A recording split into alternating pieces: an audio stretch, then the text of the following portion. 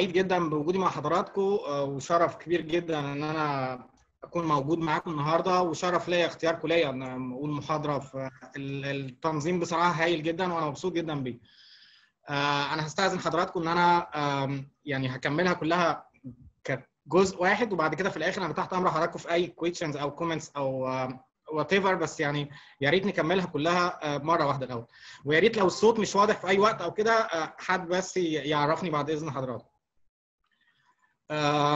Okay, so I'm speaking about oral cancers, perils and pitfalls. The oral cavities, the entry of the upper air of the digestive tract starts from the lips, the side walls, the buccal mucosa, the roof, the hard palate, the floor, anterior 2/3 of the tongue, plus the floor of the mouth, plus the gingiva, or the alveolar margin, or the gums. Posterior third of the tongue, which is the base of the tongue, is not in the oral cavity, it's in the oropharynx, as the soft palate, which is not in the oral cavity, is posterior to the oral cavity in the oropharynx. The oral cavity has complex functions: swallowing, speech, deglutition, mastication, major aspiration, major complex functions. Oral cancers represent the 6th most common cancer worldwide. It represents 30 to 40% of head and neck cancers. Around 200,000 patients yearly diagnosed with oral cancers, and unfortunately half of them, like 100,000 deaths per year. So 2,000, like 1/4 million, and half of them die from the disease. Many risk factors are there for oral cancers, mainly smoking and alcoholism.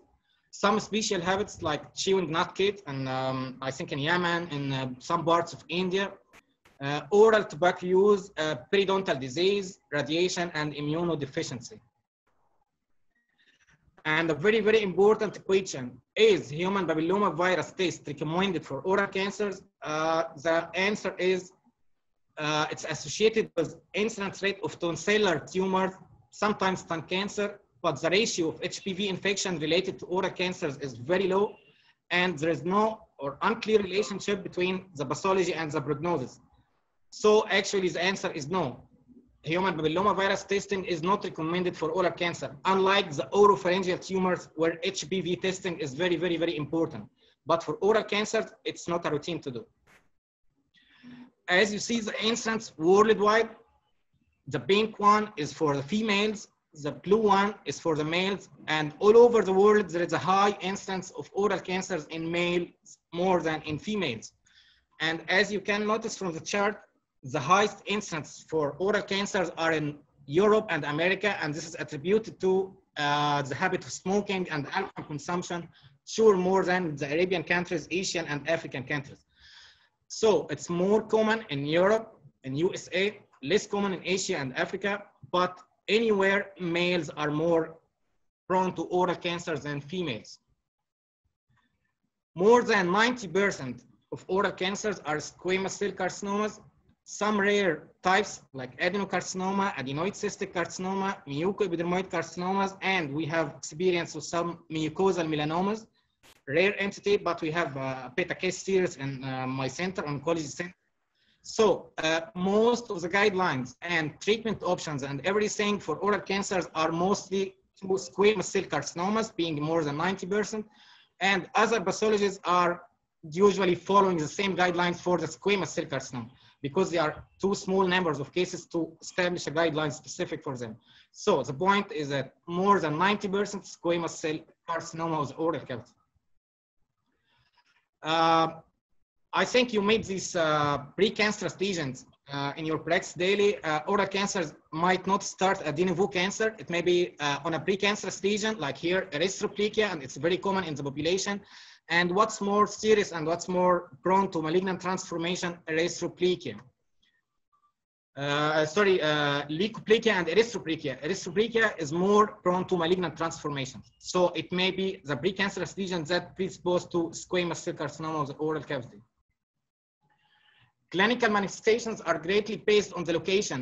The oral cavity may be 6 parts or 6 definite separate parts. Each of them actually deserve a whole day to discuss, but we will try to make a collectively like brief summary for all parts of the oral cavity.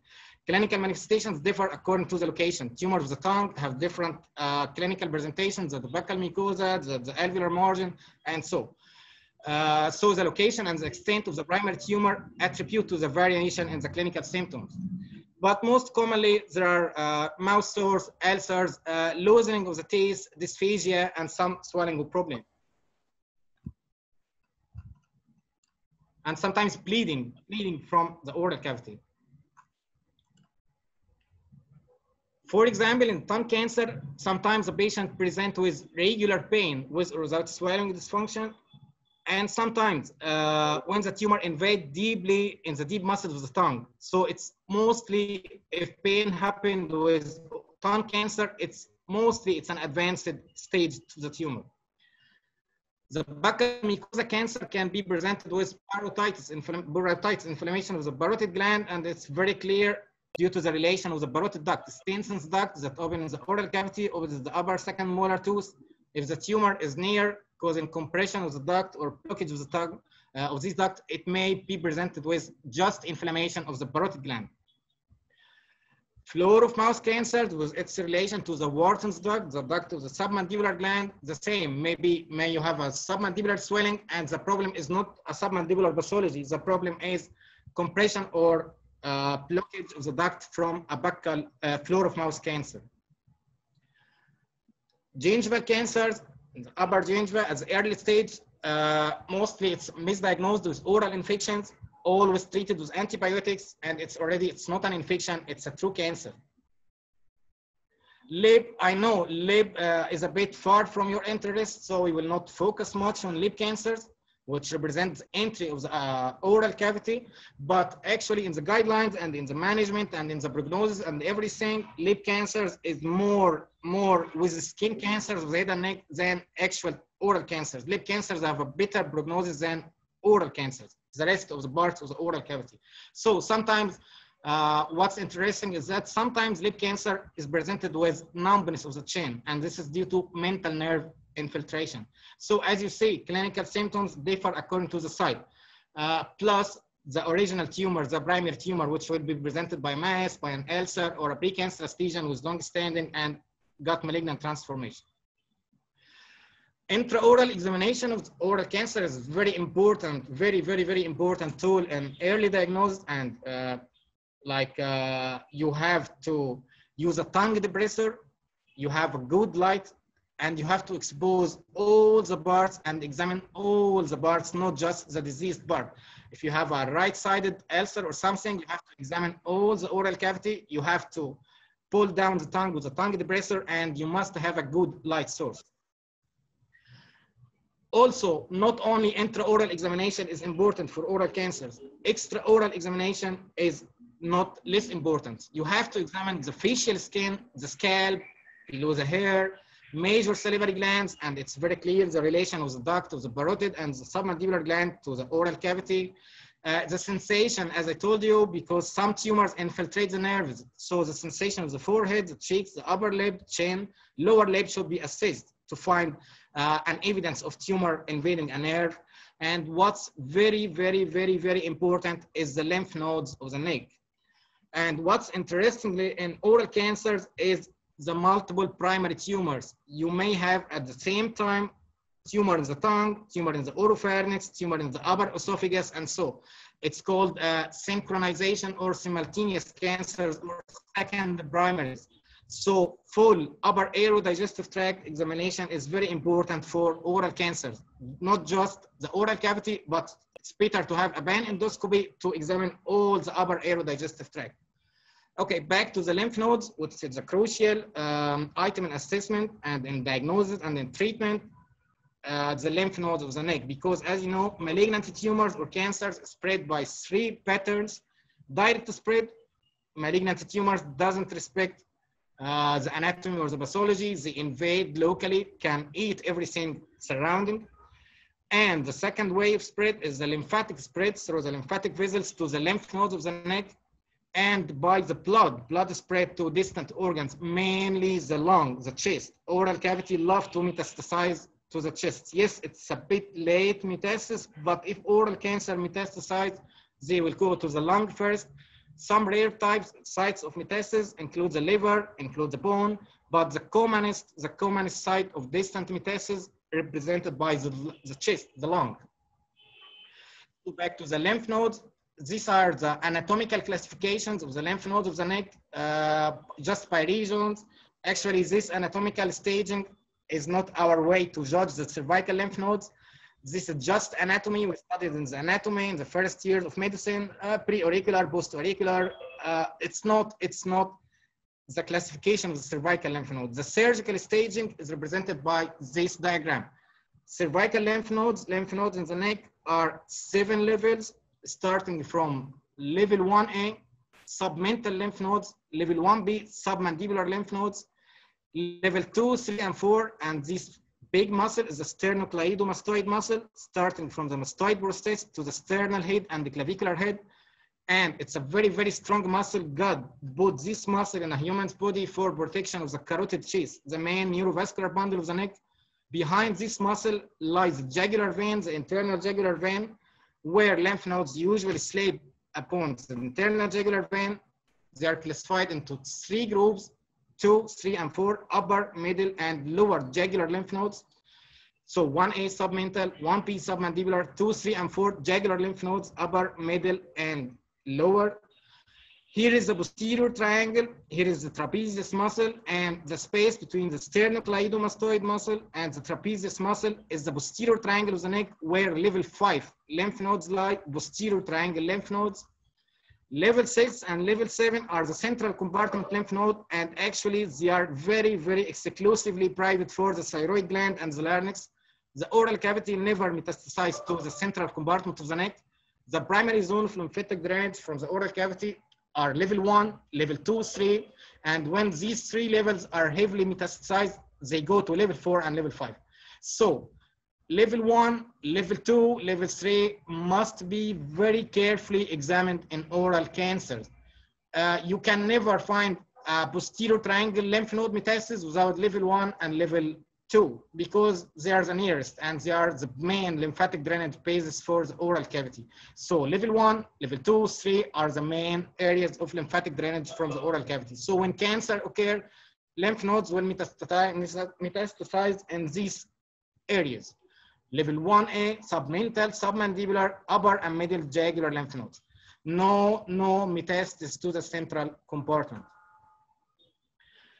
And the question now is how to diagnose an oral cancer. I may have an ulcer, something strange. I have a clinical suspicious. I have a provisional diagnosis, but how can I have a sure diagnosis?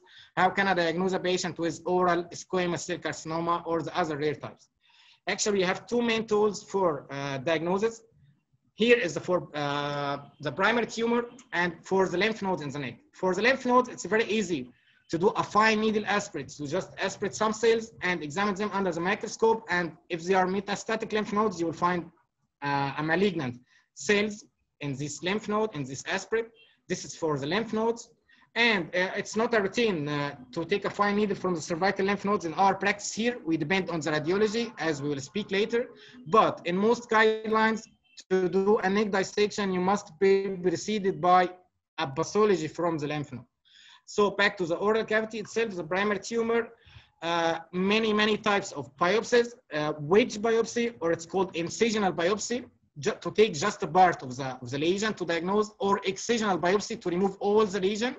Actually, excisional biopsy is just for very small lesions where you can take all the lesion as a biopsy and to diagnose, and at the same time for excision, but it's not the routine. Incisional biopsy or wedge biopsy, like this photo, is the commonest practice. You have to take just part of the tumor for diagnosis. And when you diagnose, you start the optimum surgical treatment. Wedge biopsy, you have to take care, you must take part of the normal tissue with the diseased tissue. So if you have an ulcer, you have to imagine the pizza slice with the base outside the ulcer on the healthy tissue and the apex inside the ulcer. Avoid biopsy from the center of the ulcer where excessive necrosis and degeneration happens. Always attack the periphery. Take from the peripheral, from the edge of the ulcer with the surrounding healthy tissue. This is called the wedge biopsy or the incisional biopsy, just incision, just part of the lesion to diagnose. We are not doing the surgery, we just want to diagnose. So these are the main diagnostic tools, the wedge biopsy or incisional biopsy from the tongue, from the floor, from the buccal, whatever, and plus or minus fine needle aspirate from the cervical lymph nodes. The patient will not be happy when we diagnose him with oral cancer. Actually, we diagnose to treat, but we treat based on, and this is the most important point, we treat based on the staging. So we diagnose cancer to treat cancer, and we treat cancer upon the stage. Every stage has its own treatment. And the very, very common staging is a T and M. T stands for the tumor, the primary tumor, N for the lymph nodes, and M for the distant metastasis.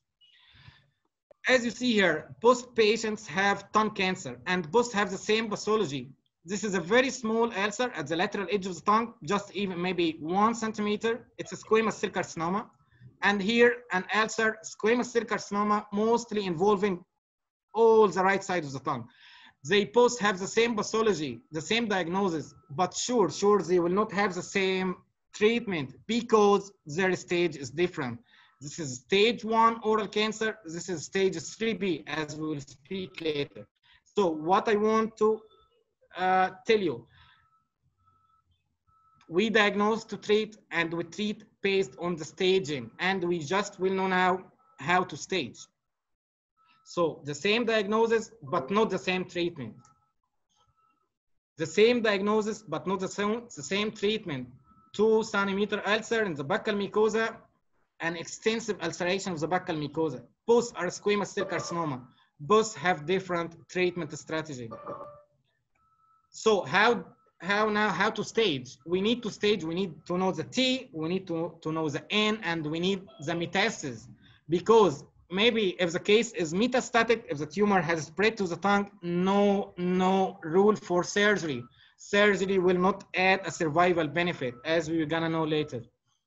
So I will not exhaust you with much details in oncological pattern, but just you have to know that we have staging for the T, TX, TIS, T1, 2, 3, and 4, T4A, T4B, locally advanced or moderately advanced tumor.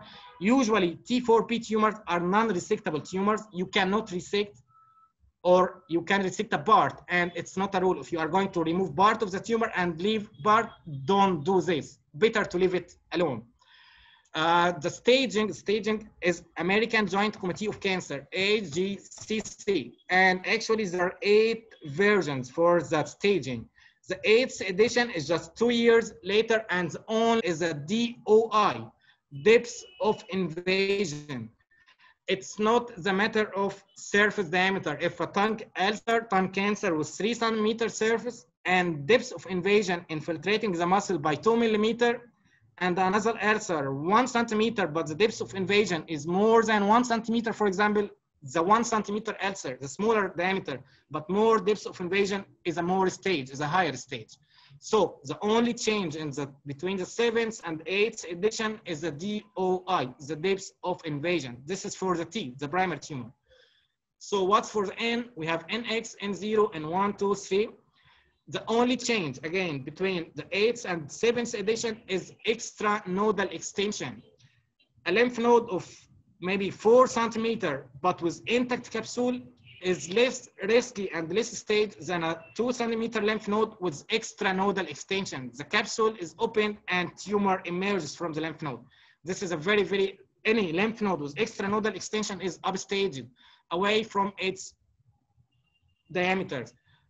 Few years ago, we are treating cancer according to cancer pathology, but nowadays, all the treatment is going to the cancer biology. We may have 2 patients with the same biology, with the same pathology, the same staging, but one patient die after 2 years, the other patient die after 5 years. The same stage, the same pathology, but these are the differences. The depth of invasion, the extraneural extension, and who knows what's ongoing. For the distant metastasis, M0 and M1. M0, no distant metastasis. M1, we have distant metastasis. M1 is not a surgical candidate. If we have a metastatic disease, our job as surgeons is not there. The role is chemoradiotherapy or palliative treatment. The prognosis is very bad and it's a dismal disease. This will happen very soon. If a patient with oral cancer have distant metastasis, and I told you the most common site will be the chest, lung. And then we put the tumor T-Watt plus N-Watt plus M-Watt, and we have a final staging. If it's stage 0, stage 1, 2, 3, 4, 4A, 4B, or 4C. Every stage has a protocol of management. The same diagnosis, but staging affects the treatment. Actually, the treatment is based on the stage. So again, we diagnose cancer to treat, and we treat based on the stage. So how to stage? Very simply, for the metastasis, CT chest or chest X-ray for early cases, CT chest to prove or exclude lung metastasis. For the primary tumor, many debate occur if we're gonna do CT or MRI in our practice, and most of the guidelines, and by the way, NCCN guidelines, National Cancer Comprehensive Network guidelines are our guide. The American guidelines, we don't prefer much the European guidelines in oral cancers. It's schools, but we follow more the NCCN. It's always updated every 2 years, I think. And now it's the 18th edition, I think, for the NCCN guidelines. For CT or MRI, to our experience, and most agreed to do MRI for the soft tissue. If you have a tongue, if you have a buccal or something, do an MRI, especially the tongue. No tongue surgery without MRI. You may see something on the surface, but inside the tongue substance, it's a totally different disease. So MRI is the primary tool. If you have any suspicious or any clinical manifestation of bone infiltration, you have to do a CT better. So if a tumor infiltrating the mandible, if a tumor infiltrating the upper alveolus, the maxilla, CT with 3D formatting is perfect for this purpose.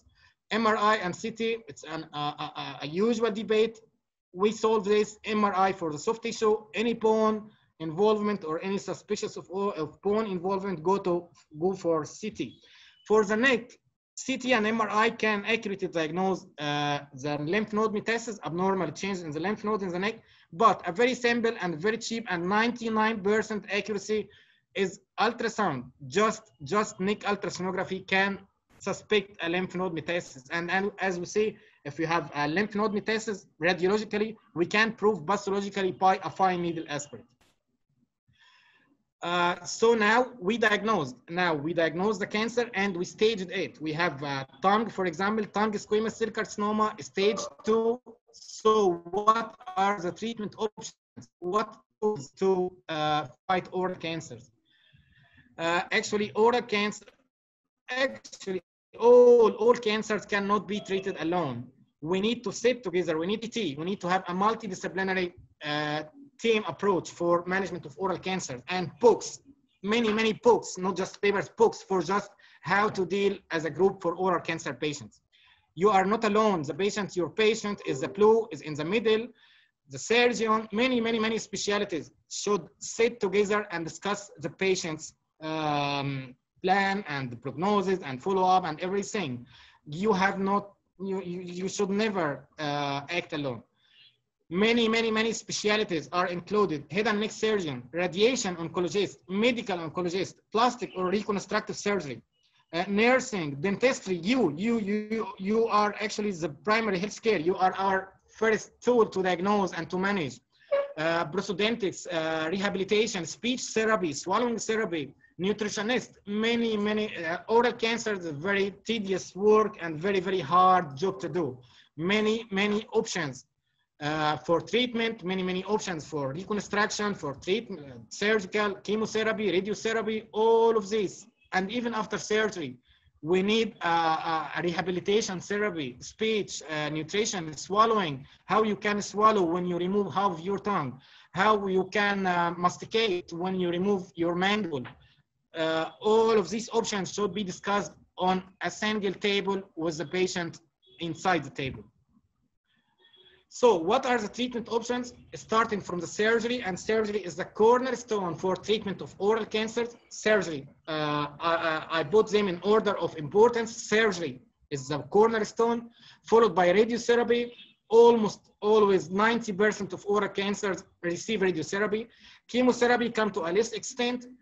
Under clinical trials, I'm not sure value the target therapy and the immunotherapy. So back to the most important, surgery is the cornerstone. Always radiotherapy is adjunctive treatment, always after surgery. To deliver chemotherapy for oral cancer patient, either neoadjuvant or adjuvant. Neoadjuvant means that you have a very advanced tumor. You want to downstage the tumor to be amenable for surgical resection. So you may give chemotherapy before surgery in such case, and which is called neoadjuvant chemotherapy. Chemotherapy after surgery is called the adjuvant treatment. You may do surgery, then give chemotherapy. If lymph nodes are positive, if, and many indications. It's not my experience, it's a guidelines. If you have blah, blah, blah, you have to give chemotherapy. If you have what, you have to give radiotherapy and so on. As I told you, NCCN guidelines are our source. So back to the treatment options, surgery is the first one, the main one, followed by radiotherapy, chemotherapy in some cases, clinical trials, not well approved, target therapy, and immunotherapy. These are our treatment options for oral cancer. Regarding surgery, most of oral cancers not only require resection of the tumor, they need, after resecting the tumor, oncologic resection.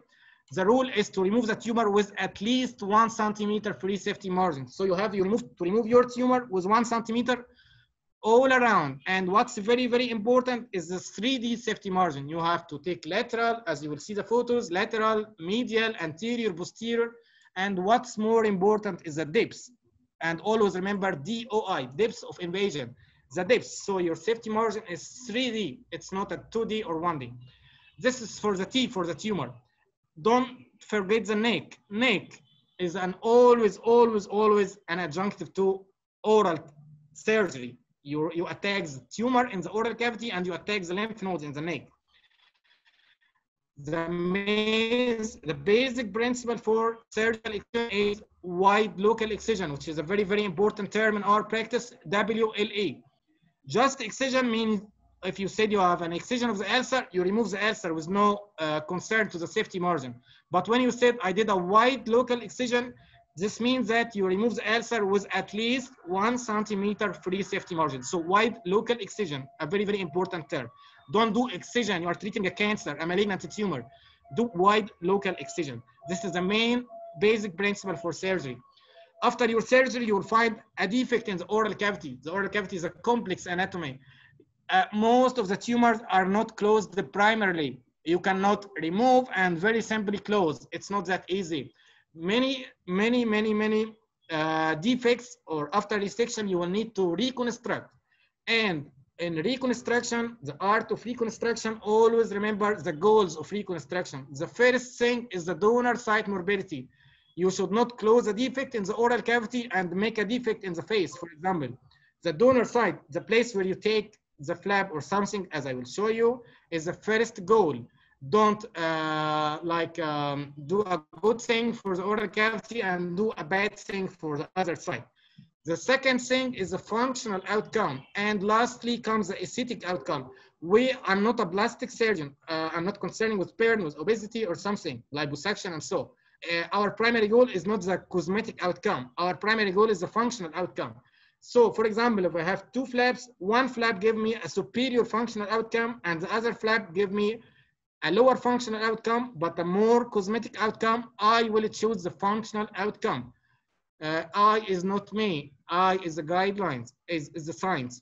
Donor site morbidity is the first goal in reconstruction.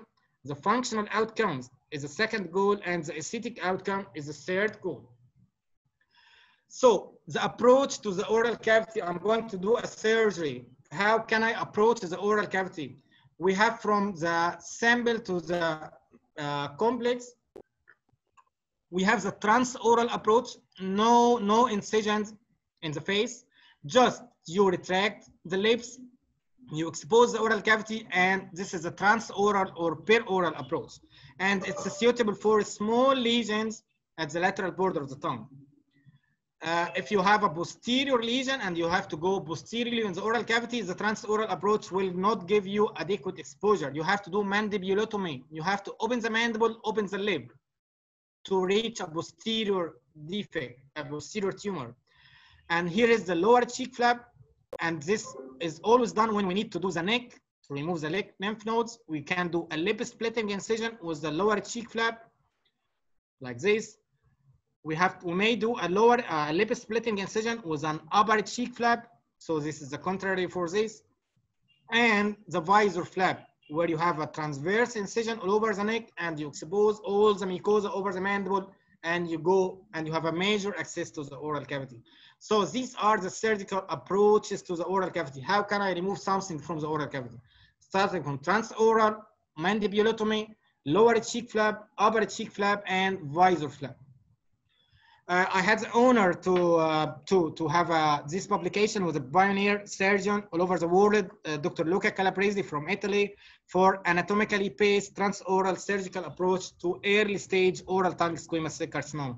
Just transoral approach, but on a specific anatomical considerations. It's not just you go to remove the tumor all around. No, you have a certain anatomical consideration. I had the honor to do this. So some cases to apply, for example, floor of mouth cancer, like this. You have here the tongue, you have an ulcer here at the floor of the mouth, maybe 1 to 2 centimeters in an edentulous patient, very old patient, very fragile patient. You have to remove the tumor with safety margin. This is for this. So you have to go away from the tumor at least 1 centimeter from all directions, and the depths, don't never forget the depths. And this is wide local excision. Now you remove the tumor.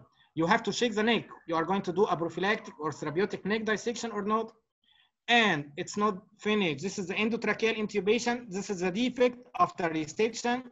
You have now the tongue and you have the rest of the floor and the alveolar ridge, but you don't have part of the floor. So you have to construct, in this case, which shows the defect was small, the patient was edentulous, old age, fragile patient.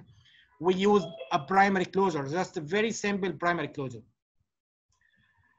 Unlike here is a strange case. She's a young female, 45 years. Here is the ulcer. I'm not sure if it's clear in your eyes, but here is the ulcer. It's a mucoepidermoid carcinoma. It's not a squamous cell carcinoma. It's from the minor salivary glands in the floor of the mouth. So here, wide local excision with the depths were raised in an effect like this. You have a compartmental defect like this. The neck is open to the oral cavity, no floor of the mouth. This is called compartment. You remove the tumor. Here is called TN tract. TN, the space in the floor of the mouth between the T and the N, where actually the tumor emerged from the minor salivary gland, mucoepidermoid carcinoma. And sure, this is incompatible with life. The oral cavity, orocervical fistula, the oral cavity is open to the neck. So how to close this defect? In this case, I'm sure it's not. We have this flap based on a very small artery here, and then we move this from behind this tunnel and go to the oral cavity. To be more clear, this is the flap harvest, and this will be closed primarily because you have redundant skin here. And just this is a pedicled flap because the artery is here, the blood vessel is here. This part specifically will form the tongue, the new tongue, as you see here. So we close the defect with a flap from the supraclavicular area. Unlike the first case, simple excision and closure, primary closure. Here we have to do a major flap to close the defect. It's called a supraclavicular artery island flap. This is the flap. And this is a patient 1.5 months after surgery, the tongue and complete healing of the flap and the closure of the floor of the mouth. Another case like this, you have a floor of the mouth squamous cell carcinoma in the midline.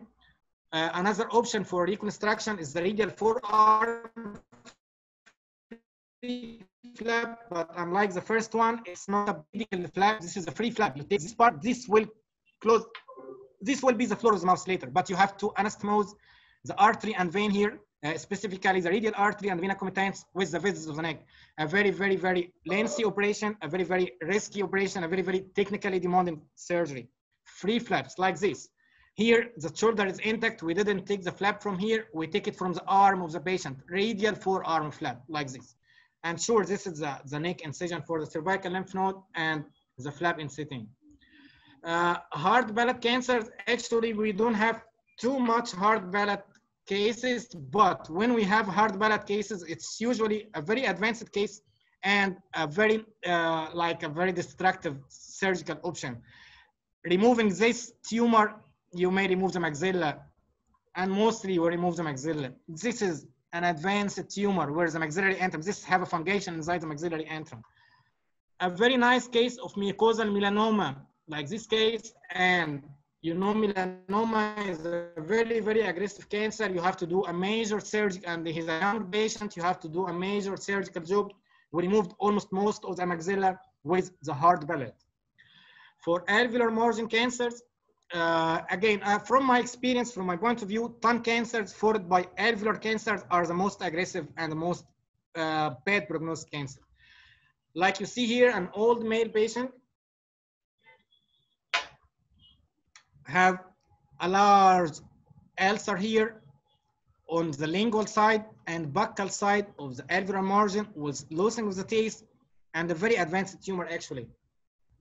As you see here in the CT, this part of the mandible is eroded by the ulcer. The same here, no bone here. The bone is almost removed with the tumor. This is our plan, lower cheek flap, the lip splitting and lower cheek flap, and here from inside is the tumor itself. This is the tumor with safety margin. You can notice here the free mucosa. Here is the safety margin. This is the tumor, the end of the tumor, and here is the safety margin from here, here, and so. This is the tongue, and we will cut here to complete all the tumor.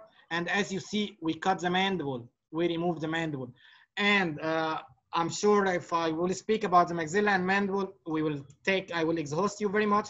So I just concentrated on the soft tissue, especially the mandible and maxilla are the bony skeleton and not a constituent of the oral cavity itself. So back to the case. Here is the malignant ulcer with the mandible, and here you can see the cervical lymph nodes. In block resection, almost always remove all in continuity. Don't cut lymphatic channels. Don't cut within the tumor. You will have aggressive recurrence if you do so. Remove in block, just one piece.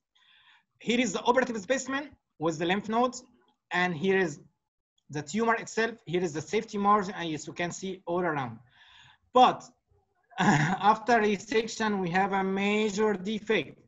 The tongue, you have no mandible here. This is the digastric muscle. This is the carotid artery. This is the internal jugular vein. This is the spinal accessory nerve. How to close this defect? You need to restore the continuity of the mandible. You need to close the oral cavity. So in this case, we choose a big flap, bulky flap from the chest wall, the pectoralis major myocutaneous flap, and actually pectoralis major myocutaneous flap is the workhorse. When we lose every hope, go to the pectoralis major myocutaneous flap.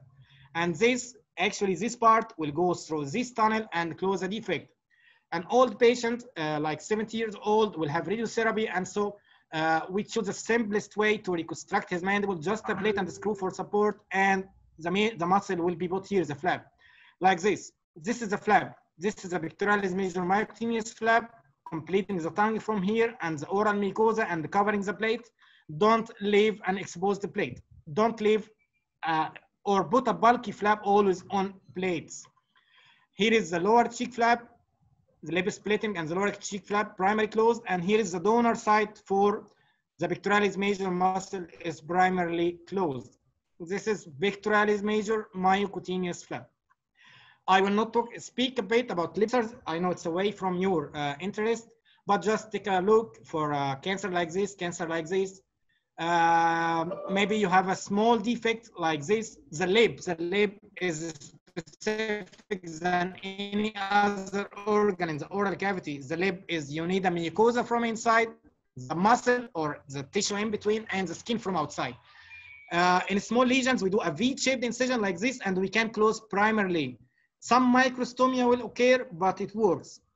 And most important thing is close in layers. Close the mucosa from inside, the first layer, close the muscle, approximate the muscle, the middle layer, and then the skin. A major lip cancer with a major defect, exposing the gingiva, the chin, local flaps, and this is the result 1 month after. A cancer involving most of the lower lip.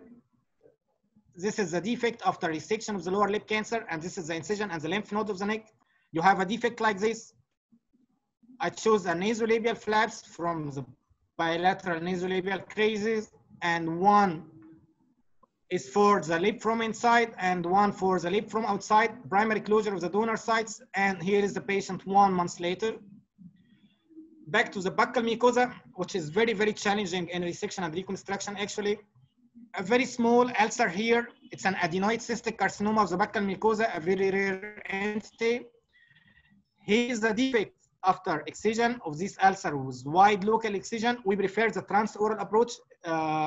It's a female. We don't need. We don't like a neck incision, a face incision. So it's a posterior location, I know, but we can, by adequate exposure, we can go there. So here is the defect after resection of the tumor, and I advise you a very, very easy and simple flap. It's a buccal bed of fat, but it has limits for the site. It has just like for the size, I mean, maybe maximum 3 to 4 centimeter defect to be covered by the buccal bed of fat. Very easy to deliver and very easy to close the defect. And here is the buccal bed of fat after complete mucosalization 45 days after surgery. Buccal bed of fat, it will be very, very useful to you for small oral lesions. You can put it here, you can put it on the retromolar trigone, you can put on a small palatal defect, small defect here, but it's easy harvesting, very, very simple, but the problem is it's size limited. You cannot put it on a more than 3 to 4 centimeter defect. But if it goes, it's very simple and very easy, like this case. It's a small ulcer here. You can face a large ulcer like this with a large defect like this. And here is the buccal bed of fat. But we didn't prefer in such case because it will not cover all this defect.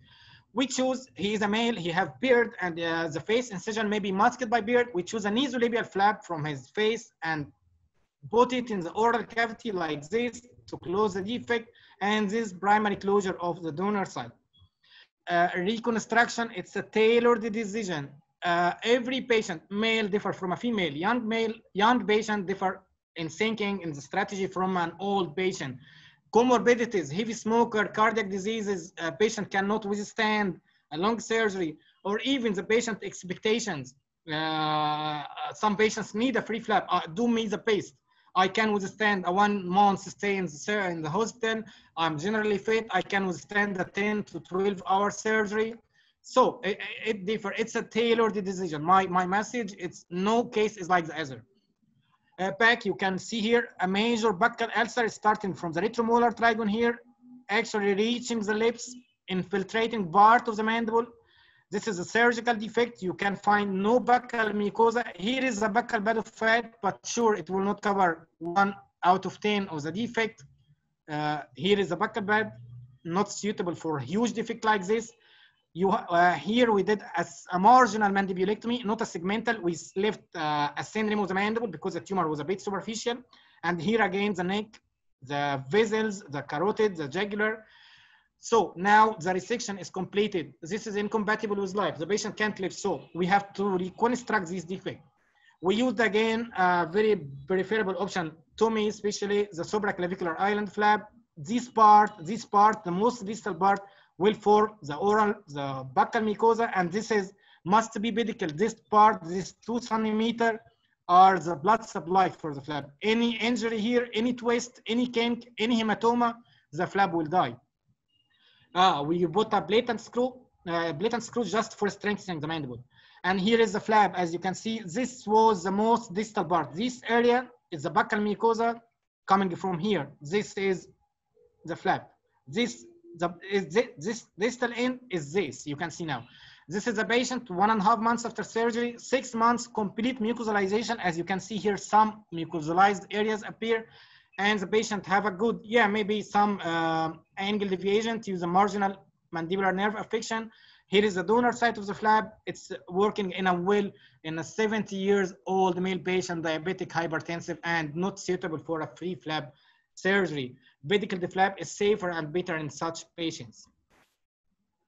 And lastly, to the tongue cancer, and mostly a very, very aggressive tumor actually. Tongue cancers, you can have a very small ulcer like this. You can do a transoral resection like you see here. This is the defect, and very simply, and don't forget the neck lymph nodes. And here's the defect is closed primarily with no significant mobility, because actually you removed a very, very small part of the mucosa and a superficial part of the muscle.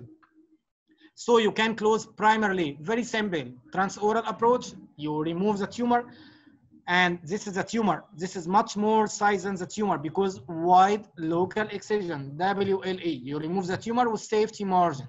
And the tongue is very, very important, the dips. Primary closure, very simple. Then you will close this incision primarily, no incision in the face, and it's done. But here, this is a bigger ulcer, a more posterior ulcer, a bigger defect in the tongue. This is called partial glossectomy. You didn't remove half the tongue is hemiglossectomy. You remove just part of half the tongue. So it's called partial glossectomy. You can close this primarily.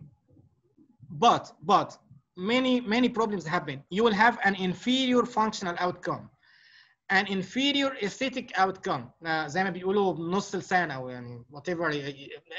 Patients actually don't like to protrude their tongues. They always close their mouths from the bad cosmetic outcome.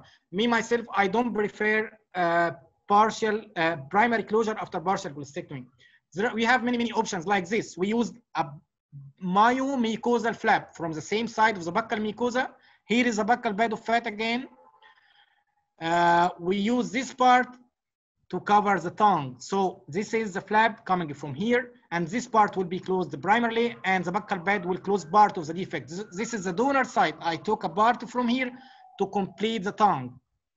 It's myomucosal. I must take the buccinator muscle with me, because actually the blood supply to this part of the mucosa is from underneath the buccinator muscle. This is called a myomucosal flap, facial artery myomucosal flap.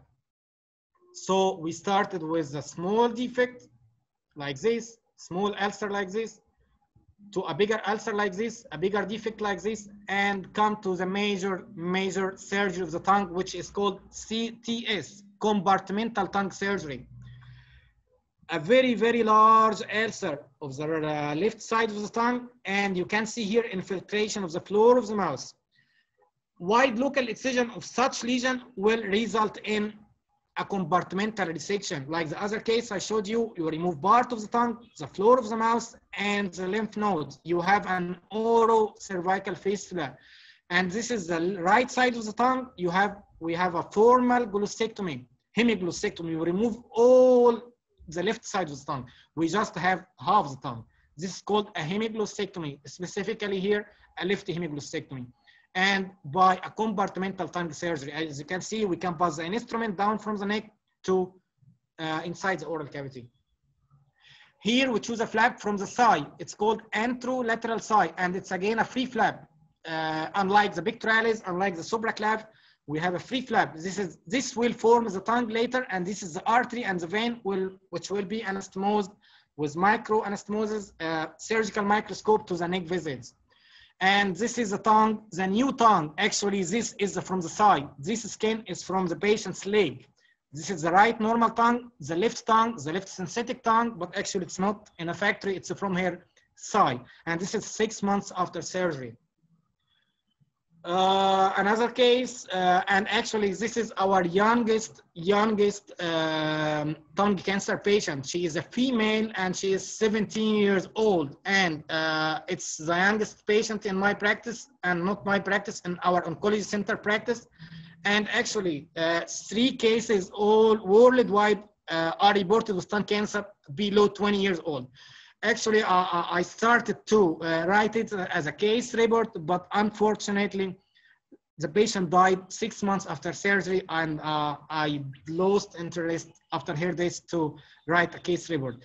Here we have a very, very advanced tongue cancer in a young female, 17 years, non-smoker, no history of radiotherapy, no specific risk factor for developing tongue cancer. And this is what's strange. This is very strange to a 17 years, a female to have tongue cancer with this major advancement. Very, very advanced disease. This is the flap. I don't want to repeat. This part is from the radial forearm. This is from the arm, from, like I showed you, this part. And again, microvascular anastomosis. But unfortunately, the patient died 6 months after surgery. We need to be together. We cannot work alone. Please help us. We don't want to see these photos. 83 years female from Sinai with, this is a fungation from tongue cancer. You can imagine this is a tongue cancer infiltrating the mandible, and you can see here the teeth actually fall from the oral cavity. The patient is left untreated for 2 years. 2 years with tongue cancer. You can imagine this will happen. And this is a non-correctable treatment or management of alveolar squamous cell carcinoma. You are playing with fire. Don't play with oral cavity cancers. With the best management, they recur and they metastasize. So you can imagine if you don't manage them adequately. We have these cases. Help us not to find them again, please. A major tongue cancer case, a recurrence of the tongue, mostly filling all of the oral cavity, a fungating lymph node, again in a like 40 years female patient. And this emphasized my speaking that we are not treating cancer pathology. There is a biological factor why the 17 years female had this advanced tongue cancer, why this patient had a horrible recurrence after surgery. Actually, these false thickness cheek defects are very, very, very challenging, very, very hard to reconstruct. And actually, even if we remove and reconstruct, the prognosis is very, very, very bad. A major defect, again, you need two major flaps to reconstruct, to restore the continuity of the oral cavity, and the skin defect. You have a major skin defect. Again, a major defect, full thickness cheek defect. This case was a buccal cancer, recurrent buccal cancer. Resection of the recurrence included all this major resection. We have no other option. The problem is head and neck cancer patients, they metastasize late. So this patient have a very advanced oral disease, but she's not metastatic. She has a chance to live. She can live. She can live. Sure, it's from Allah, but I mean, by science, by logic, if she's not metastatic, she have a good chance to survive more years. So you don't have other option except a major resection and reconstruction. Actually, when we find these cases, we hope, we deeply hope they are metastatic, so we can leave them to die in peace. But unfortunately, or for them maybe fortunately, they are not metastatic. So it's a local disease. You have no other option other than resection and reconstruction. Major defect, major defect, a major defect, a very, very major defect. Here is the oropharynx, the endotracheal intubation. This is the tongue, the remaining part of the tongue, no mandible, no floor, no buccal cavity. You have to do a major flap. This case, I think we did, as I remember, a pectoralis major, but it was not enough. We used a latissimus dorsi muscle from the back. The pectoralis major was to restore the continuity of the oral cavity. The latissimus dorsi is for the outer skin defect. Your help will prevent these circumstances. Early diagnosis and management is the best option. So, what is the prognosis of oral cancer? Actually, oral cancer are a distributable cancer. في الأوساط الطبية في المجال الطبي oral cancers هو سرطان سيء السمعة الحقيقة. لأن معظم الناس بتهرب منه لأن هو very high recurrence rate, very high morbidity, very challenging, very lengthy operations, very fragile patients. So it's among us, it's a distributable cancer. We measure reputation of the cancer by a disease-free survival and overall survival. DFS is a disease-free survival, how long the patient lived with no disease. And overall survival, how long the patient lived even if he has disease. He may have a recurrent disease and survive for 1 year after. So the disease-free survival is shorter than the overall survival. Actually, disease-free survival and overall survival in advanced oral cancers are very, very short. 5-year survival for locally advanced oral cancers is like 54%. So half of the patients will not live 5 years. Again, in early stage cancer, the 5-year survival reached 82%, a major difference in survival. Again, the NATE, lymph node metastasis. If you have to choose a single most important prognostic factor, is a lymph node metastasis.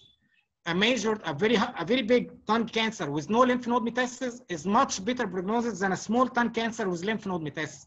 Actually, lymph node metastasis halving the overall survival. If you have a lymph node metastasis, you know that this patient will live half the other patient with no lymph node metastasis lived. So the single most important prognostic factor is cervical lymph node metastasis. So examination of the lymph nodes from the start is very, very important. Adequate assessment, radiological and pathological assessment is very, very crucial for oral cancer. How to follow up these patients? Actually, they have high risk of local recurrence, regional recurrence, and secondary primary tumor. You may treat a tongue cancer, and you don't be surprised if after 2 years you find a buccal cancer or a buccal cancer, and then develop a tongue cancer. And so, secondary primary cancers, it's very, very common in oral cancer practice. Sure, lifestyle modifications is very, very important. You have to stop smoking, you have to stop alcoholism, you have to have a good oral hygiene after your surgery and after your management of oral cancer. And owing to the high risk of local recurrence and regional recurrence, you have to strict follow up your patients. Actually, in the first year, we see our patient every month, for example. After this, a bit lower, maybe every 3 months and so. And what's very, very important is that any complaint, never neglect. Don't give antibiotic on a resistant ulcer. Don't give oral hygiene and mouthwash on an ulcer that doesn't respond. You have to diagnose infection from cancer. Very, very mistake or malpractice to find the late advanced cases from a misdiagnosed or incorrect management. And finally, to conclude, the treatment outcome of oral cancer in recent decades has improved with advancement in reconstructive surgery and adjuvant treatment. And what's meant by adjuvant treatment is the chemotherapy and the radiotherapy after surgery. Oral cancer prevention is the first step. If you have to prevent, this is the best option actually. But we have oral cancers. If you have to early diagnose and early management and management on an oncological management. Based on the international guidelines, multidisciplinary approach. Don't take your decision alone. If you are a good surgeon, you know how to remove. Don't ever remove without consulting your radiotherapist, chemotherapist, nutritionist, you, the dentist, as a major role in our job in reconstruction, in our decision, and so. So the advice is not to take your decision alone. And finally, I would like to thank you. I would like to thank my great Oncology Centre, Mansoura University, for this great chance to educate and to learn and to do. My dear seniors and colleagues and juniors, specifically Dr. Amir Mossad, Amir Abu Naga is very, very interested in head and neck surgery as me. And thank you very much for your invitation. And I'm ready for any comments or inquiries. Thank you. Thank you, Dr. Shadi. Please, if anyone here has a question, please raise your hand.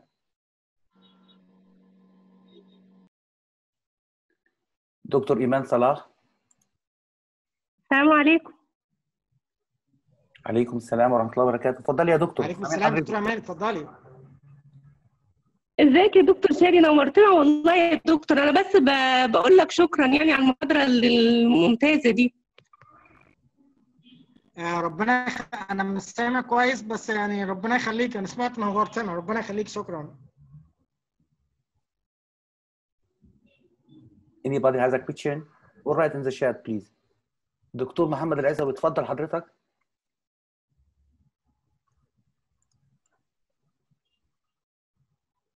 دكتور محمد انا سامع حضرتك، اتفضل.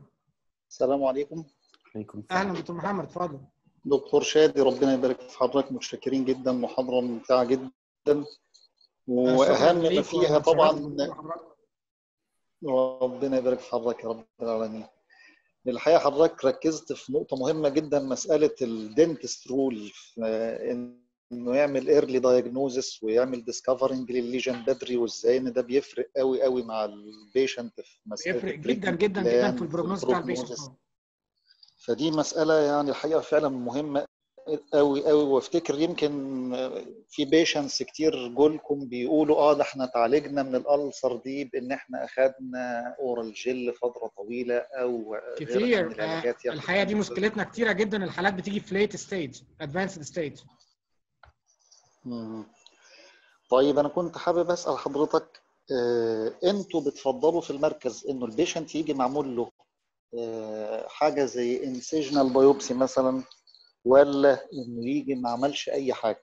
يعني انا جه بيشنت المركز، حضرتك عارف انه المركز بيفد عليه اعداد كبيره ومنها حالات راحت مركز الاورام كتير، فهل بتفضلوا ان الحالات دي يتعمل لها بايوبسيز الاول قبل ما تيجي ولا لا؟ جود كويشن.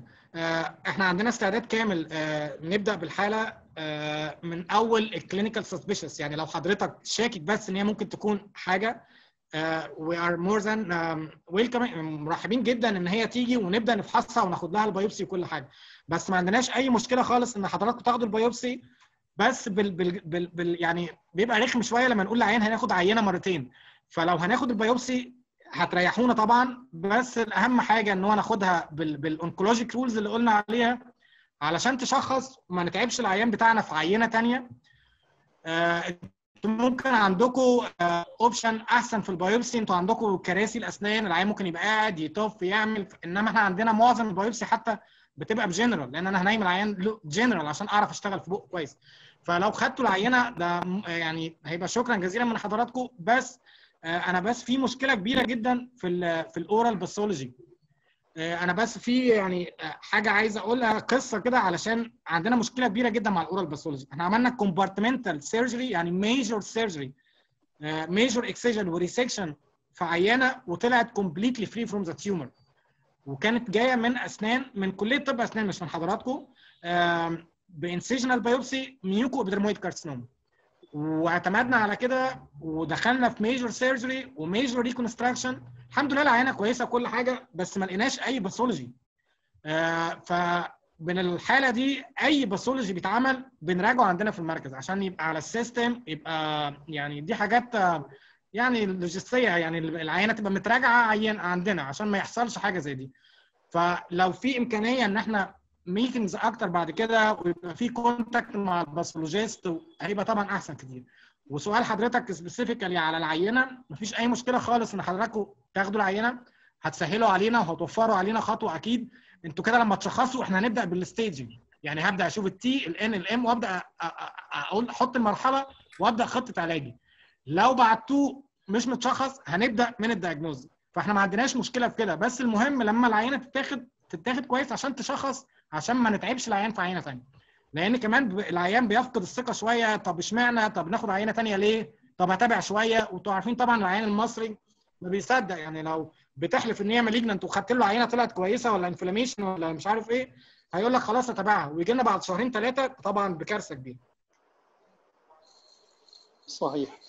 بيتهيألي احنا الكونتاكت معاكم كان كويس في الحالات اللي بعتناها الحمد لله، غير الحاله اللي حضرتك كان كويس جدا الحقيقه، كويس جدا. وحضرتك بالذات يا دكتور محمد يعني كذا حاله خدناها من بدري جدا واشتغلنا عليها، والفيدباك من الحاله نفسها كان كويس، يعني عشان ايرلي مانجمنت، ايرلي دايجنوز، ايرلي تريتمنت. الحاله اكيد في الاخر كله البيشنت مايندد، الحاله في الاخر هتبقى مستفيده.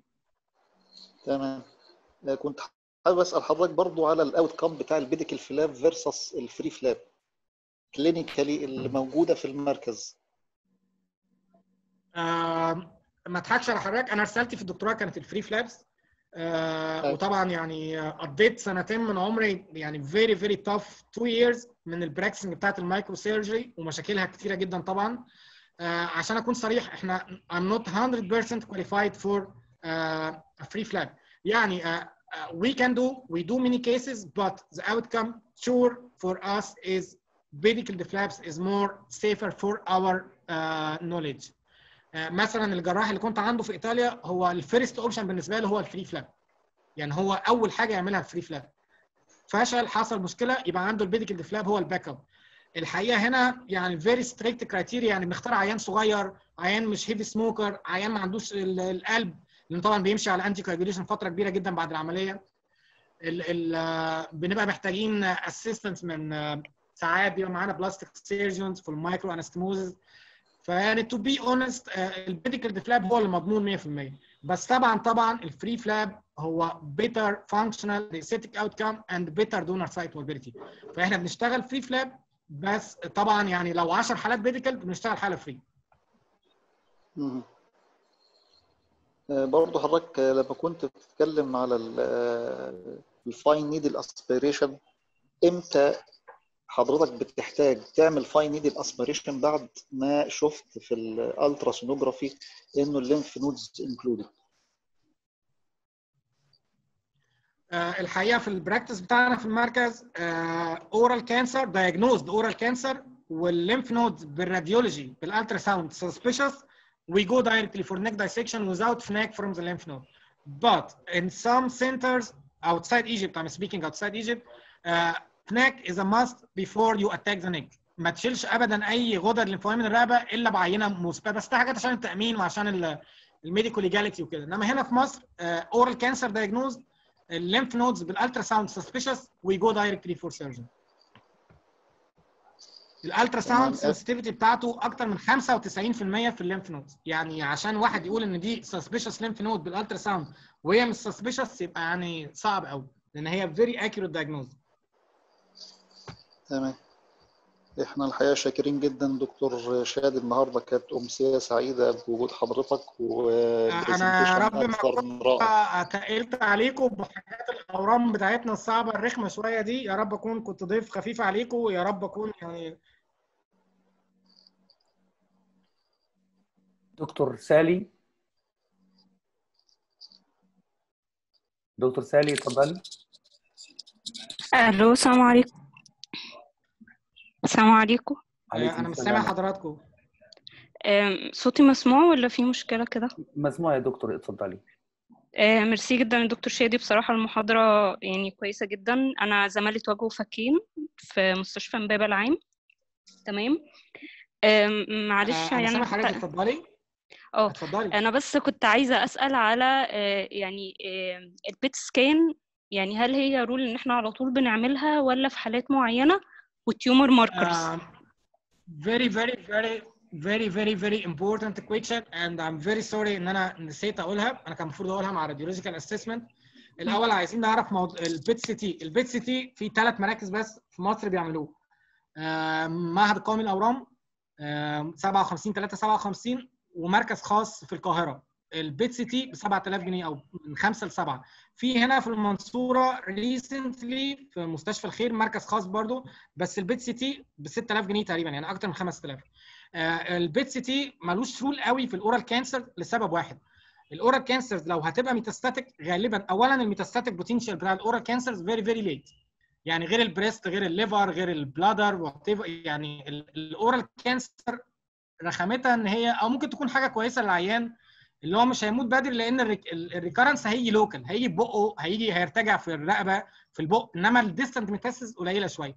والسي تي شيست ممكن يوضح لنا قوي في لانج ميتاسيس ولا لا. but to be honest في الحتت الغاليه يعني شمال ايطاليا مفيش عيان بيعمل عمليه كبيره زي اللي انا وريتها لكم دي ريسكشن اند ريكونستراكشن من غير ابدا بيت سي تي. بس هنا احنا بنتحايل على الظروف شويه ان احنا بنعمل سي تي شيست كبديل عن البيت سي تي. لو في حاله ادفانسد كيس قوي بقى، يعني حاله شايفينها يعني بقى لها لونج ستاندنج بقى لها سنتين مثلا هيستوري او كده، نقدر نعمل لها بيت سي تي. بس المشكله ان احنا حتى لو حابين نعمل بيت ياخد ميعاد وكده، والموضوع طبعا بيبقى صعب جدا. احنا بالمناسبه يعني احنا الحمد لله جبنا اجزاء من البيت سي تي في مركز الاورام عندنا، وان شاء الله على بدايه السنه الجديده يكون البيت سي تي شغال، واكيد ده هيغير شويه في البراكتس بتاعنا في الاورال كانسر. شكرا جدا دكتور شادي. طيب والتيومر ماركرز؟ يعني كذا حد قال لي ان هي كذا حد قال لي الموضوع ده. No rule for tumor marker in oral cancer. الممكن الوحيد اللي انا اتكلمت عليه لان هو اللي عليه ديبيت شويه اللي هو الهيومن بابيلوما فيروس الاتش بي في، وقلت لحضرتك هو مهم جدا لما بنشخص تونسيلر تيومر او بوستيريو فرنجيال وول او كده، ده كيمو راديو ثيرابي. انما الاورال كانسرز اكشولي نو رول فور تيومر ماركر. متشكرين جدا يا دكتور شادي، بصراحه جزاك الله خير، يعني بصراحه محاضره كويسه مميزه. تسلم. شكرا ليك. الساده الاطباء، في حد ليه اي سؤال؟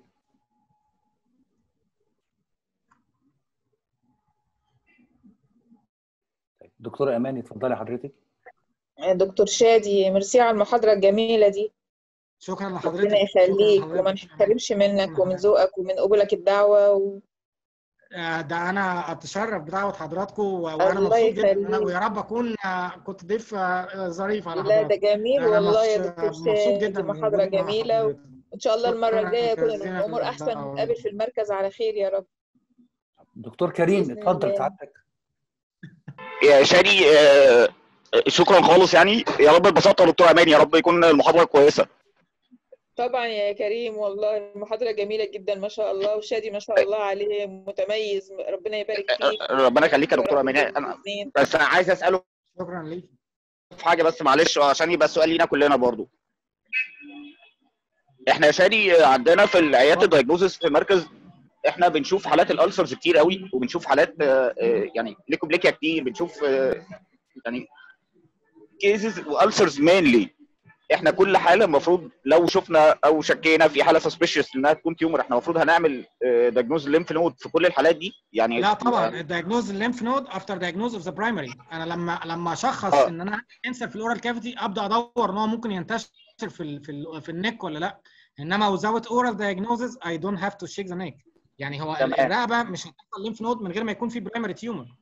بالظبط، بس الان يكون الالسر دي عامله انفيجن او عامله ميتاستس في الليمف نود والعيان ما بيشتكيش. والله الكلينيكال اكزامينيشن هو الانترا اورال، انا قلت الاكسترا اورال لا يقل اهميه عن الانترا اورال اكزامينيشن. مش هتخسر حاجه ابدا وانت بتفحص بق العيان ان انت تحط ايدك على الليمف نودز جروب، لو في حاسس اي ليمف نود انلارجد، حاسس اي حاجه مش طبيعيه. كلنا عندنا ليمف نودز بس مش انلارجد، مش حاسين بيها. انما لو اي ليمف نود حسسها في الرقبه لازم طبعا تبروسيد لالترا ساوند، ولو الالترا ساوند شاف فيه اي سسبيشس كرايتيريا اتس بيتر تو دو ا فاين نيدل. وساعات كتير بتطلع انفلاماتوري، يعني عادي واحد بيخلع ضرسه وعنده تسوس بيحصل له انفلاماتوري ليمف نود. اتس نوت ا ماست تو بي كانسر but it must be put in your examination. examine the intraoral cavity and examine extraorally، واهم حاجه في الاكسترا اورال هو النك شو. تمام اوكي يا سيدي، شكرا.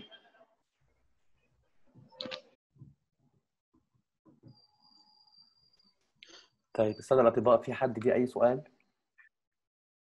وانا عندي توضيح بس بخصوص الاريثروبليكيا والليكوبليكيا. الليكوبليكيا موجوده كتيره في الكوميونتي. الاريثروبليكيا دون ايفر فولو اب الاريثروبليكيا بليز. يعني اي اريثروبليكيا ذا ريسك اوف ذا بيشنت، لان الليكوبليكيا برود شويه، فيها هوموجينس، فيها هيتروجينس، فيها اليفيتد، فيها فيروكس. فالليكوبليكيا اللي ممكن نتكلم فيها، ممكن نتابع، ممكن نبص على العين شويه. انما الاريثروبليكيا بليز دونت دو. ويفضل لو عيان هاي ريسك بيشنت، هيفي سموكر، الكحوليك، اي حاجه من دي وعنده ليكوبليكيا، واي نوت ريموف؟ ما بدل ما تسيبها 6 شهور وسنه وتحصل عليها اون توب فيت كارسينوم. لو سمول لوكالايزد ليكوبليكيا والله نشيلها، هتخسر ايه؟ ماينور سيرجري، غرزه.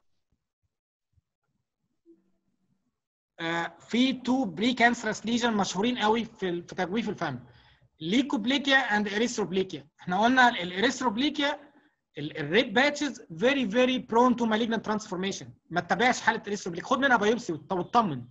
الليكوبليكيا ده منتشر جدا. فلو العيان هاي ريسك بيشنت، عيان اولد ايج، عيان ميل بيشنت، سموكر، الكحوليك، ليه انت بايع له ليكوبليكيا؟ طب ما هي ليجن صغيره ممكن تقلب بعد كده بكانسر، شيلها.